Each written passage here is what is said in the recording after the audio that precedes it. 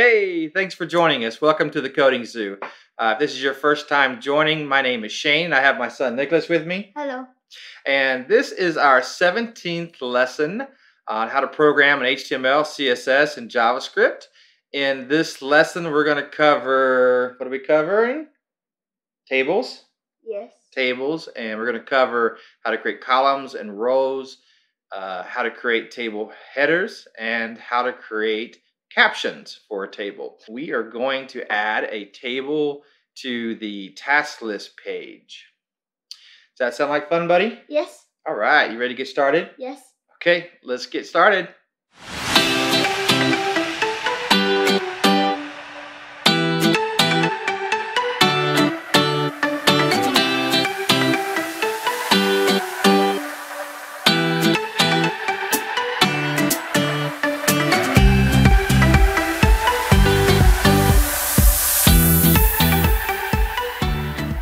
Hey everyone, welcome to the Coding Zoo. If this is your first time joining, my name is Shane. I've got my son Nicholas with me. Hello. And I've got my daughter Jai with me. Hi. So let's go ahead and get started, guys. You ready to start? Yes. Awesome. Okay. So if you should have a Coding Zoo folder on your desktop, let's go ahead and open that folder.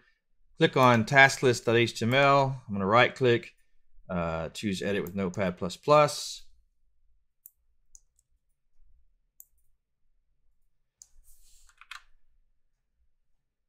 Going to do the same for my styles, CSS. Go into the CSS folder, right click, left click on edit with Notepad++.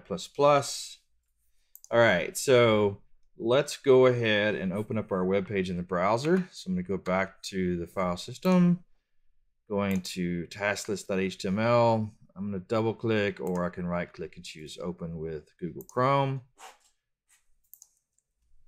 All right, so this is where we left off last time.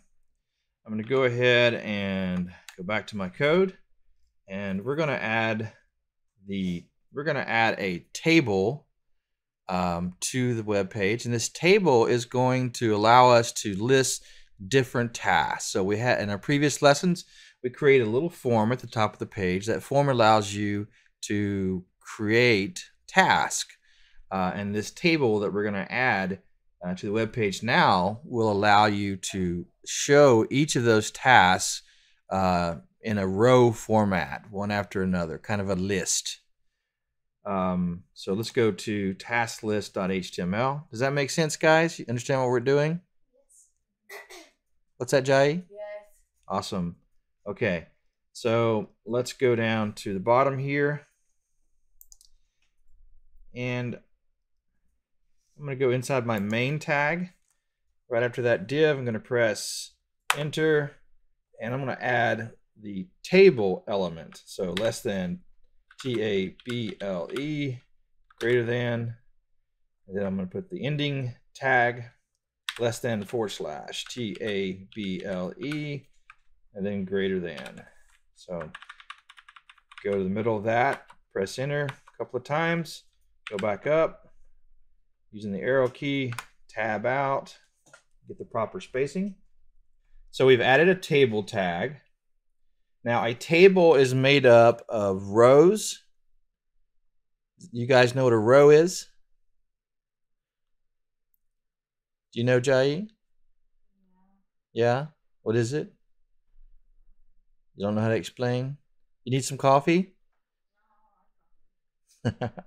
All right, so a row, basically think of a row as a line going from left to right across the screen. It's a horizontal line. That's a row. Think of a column as if you divide your screen up vertically, going up and down. So a column would be going up and down, right? So let's go ahead and add a row. So first you want to add a row, and then you put columns in that row. So I'm going to add a row. So less than and tr for table row, and then greater than. And I'm going to put a closing tag, less than / tr greater than sign. I'm going to go down, tab out. So I have a table, and it has a row. I'm going to go ahead and add some columns to that row now. So less than TD for a column, and less than / TD to end the element. So that adds basically a row and a column to my table. I'm going to click save.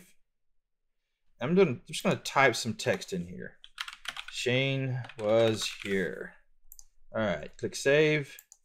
I'm going to go over to my styles CSS, and I'm going to scroll down to the bottom. And I'm going to add some type selectors, or element selectors. I'm going to find the table, and I'm also going to find the table column, and I am going to put a border around the table and columns so you can actually see them. So I have a type selector. It searches for table and it searches for columns. And I'm going to add the border property we've used in previous lessons. BORDER colon space 1 pixel semicolon. Oh, sorry. Solid SOLID black semicolon. So okay, so we have our table column selector, TD selector. We've got a border 1 pixel solid black. We click save. Let's go back to our browser. Now we should see something show up down here.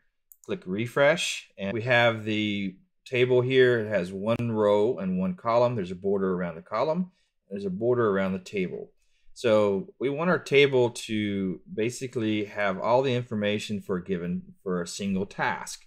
Each row would be a single task. So if we look at our form up here, what kind of data are we saving into our list? We have a title, short description, notes. We have priority and category. So 1, 2, 3, 4, 5. So I want to have 5 different columns. So there'll be 5 columns per row, 5 columns per task, because I want to divide that data up. So I'm going to go back to my browser.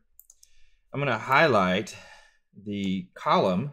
Remember, a TR is a row and TD is a column. So I'm going to highlight it, right click, choose copy, press enter, and I'm going to press Control V or use a mouse and paste it. I want to have 5 of these. So I'm going to do, I've got 2, enter, Control V, 3, 4, 5. Okay, so now I have a table, a row, and 5 columns. Click save, should see the same thing on my screen. Click refresh, we have a table, there's 1 row, it's 1 line. I have 1, 2, 3, 4, 5 columns. So there we go, we have a table with 5 columns. If I go ahead and copy this row, so I'm going to highlight it, press Control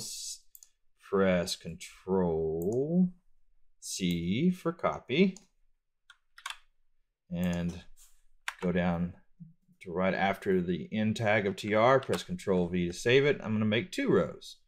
Click save, go back to my browser, click refresh, and now I have 2 rows. So one of the things that's missing from my table here is I don't know, I have Shane was here in each of these columns, and I don't know what each of these columns are supposed to represent. So we can fix that by adding a table header. So I'm going to go ahead and add a table header. So go to your table tag there, press enter, and table header, tab out, table header TH, so less than, TH, greater than, and then a closing tag, less than / TH, greater than.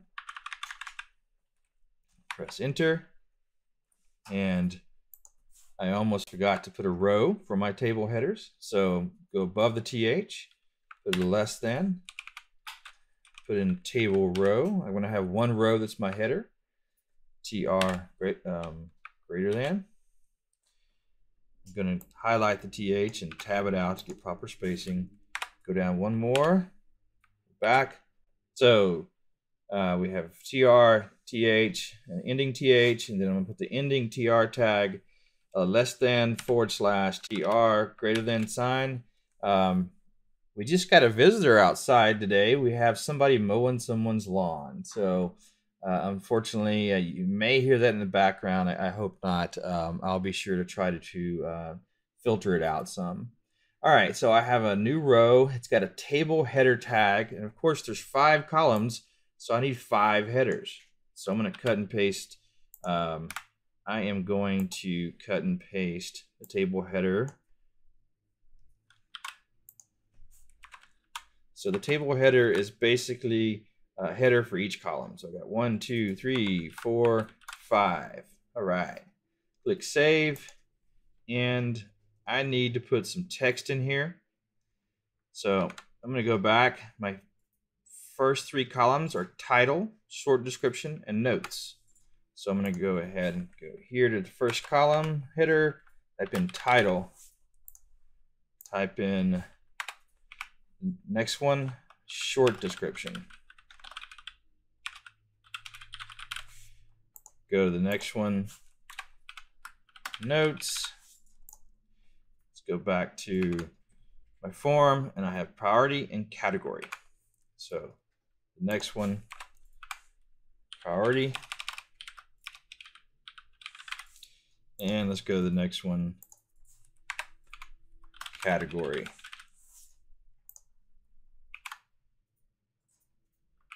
Okay. Click Save. Go back to my browser. Click Refresh, and there we go. We have title, short description, notes, priority, and category. Now you'll notice it kind of looks a little weird there. Let me go ahead and put a border around the table headers. Let's do that, and let's make this description and of the title header. Let's make it kind of float to the left over here, just like our text is doing in the column. So let's go back. Let's go to our CSS. So I'm going to add. We want to add a border first to our table header. So I'm going to put comma th. Go ahead and use the same selector that we use for table and TD. And we added a border to that. Let's go ahead and make the text align in our header. Let's make it align to the left. So I'm going to put a selector to find all the table headers, only the table headers. So table header, space, squiggly bracket, closing squiggly bracket. That's a tongue twister there. Squiggly bracket, squiggly bracket, squiggly bracket. Ooh, that's tough. All right, type in this CSS property. Is called text-align. So it's a new CSS property, text-align, colon, left, L-E-F-T, semicolon. So I've got a table header type selector with a CSS property, text-align, colon, L-E-F-T, semicolon. Okay, we clicked save. Let's go back to our browser, click refresh, and there we go. So our column headers are aligned to the left, the text is on the left side, and we now have a border around it. Now, one thing I don't like about this border is it's got a border around the table, and each column it has its own, each little cell in this table. A cell is basically where a column and a row can, intersect. This is a cell, this is a cell, this is a cell. Well, they all have their own borders, so it doubles up on the borders. Let's go ahead and fix that. So go back to your CSS, and let's go down to here, and let's type in border. So this CSS property is called border collapse -collapse, border collapse, colon, and we want it to collapse. COLLAPSE, semicolon. Click save. Wait for my kids to catch up. Go to my browser, click refresh, and there we go. Now we only have one line border instead of the double border. Okay, so the spacing is kind of off here, right? There's no padding, everything's kind of scrunched up, right? Let's go ahead and fix that. So I'm going to go over here to my CSS again. Okay, in my CSS, I'm going to add, I'm going to go ahead and use a selector to select the header and the column all at once. I'm going to change this to select both. That way you can get the align property for your columns and your headers. So I'm going to add TD. And we're going to go ahead and add some padding. So PADDING colon, I'm going to do 10 pixels space 10 pixels semicolon. So click save. Padding is something we've done a lot of, so hopefully you guys remember how to do that and what it does. Go back to my browser, click refresh, and there we go. Nice spacing now. It's all spaced out. Great. Okay, so one thing I don't like about this is it's kind of, the table is kind of scrunched up to the side here. So we probably need to put some space around this table. The cells have nice padding inside, but now we need a space around this table to kind of push it out away from everything else. What CSS property is used for putting space outside of something, Jai? Margin, that's right. So let's go ahead and set the margin. And we're also going to make this table a little bigger. What do you think would make this table wider, Jai? You know? Width. Remember width? Yeah. Width. Okay, awesome. Let's go back. She goes, why me? How come Nicholas doesn't get some of the questions? That's a good point. We'll ask Nicholas questions in the next video. He's like, no. Okay, so let's go to here, and I'm going to add a selector just for the table, squiggly bracket, and I'm going to quit saying squiggly bracket. By now, everyone should know what a squiggly bracket is. So tables, so this is a type selector for a table, and I'm going to go with width colon, and let's do 75% to a percentage. That way it kind of expands with the size of your browser.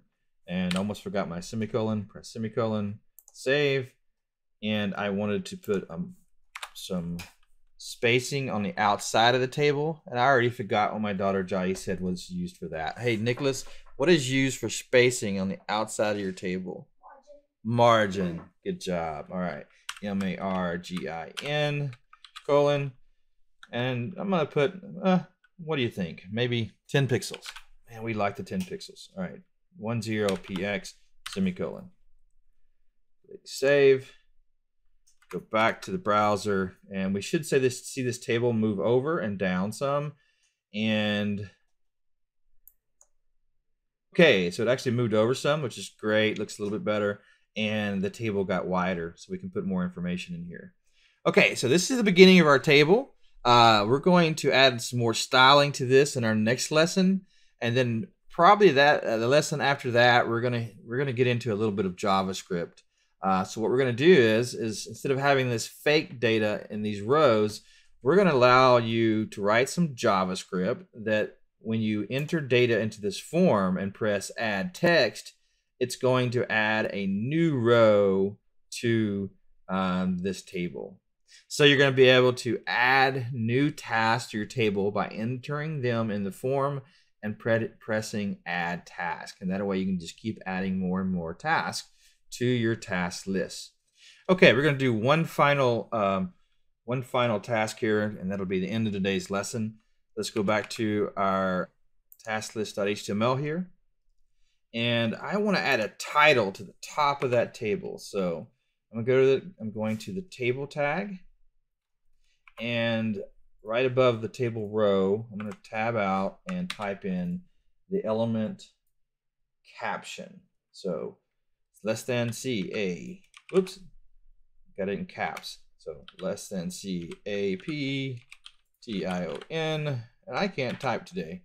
And I'm going to put Shane's task list. And then /CAPTION.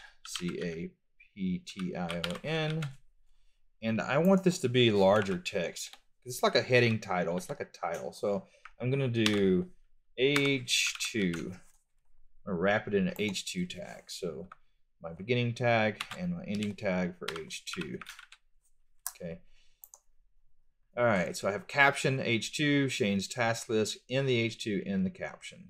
Click save. Go back to my browser.